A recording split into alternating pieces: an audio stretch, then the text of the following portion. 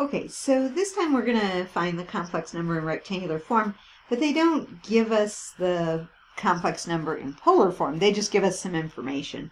So it says find the rectangular form of the complex number given r is 13 and the tangent of theta is 5 over 12.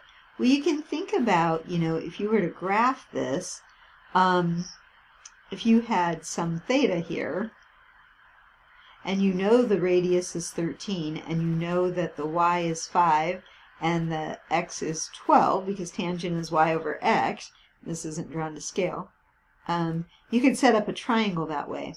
Now, you might have a question about, well, tangent's positive in the first quadrant, but it's also positive in the third quadrant. How do I know which one?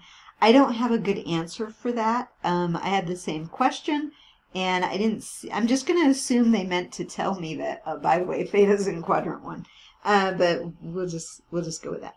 So now that we have that, we're trying to find the rectangular form, right? Okay, so r we know, and what else do we need to know? Oh, we need to know the cosine of theta and the sine of theta, right? Okay, so let's write this out. Z is equal to r cosine theta plus I sine theta. Okay, well, we know r is 13. They told us that. And we know the cosine. We don't know what theta is, but we do know the cosine is 12 over 13. And then we know the sine of theta is 5 over 13.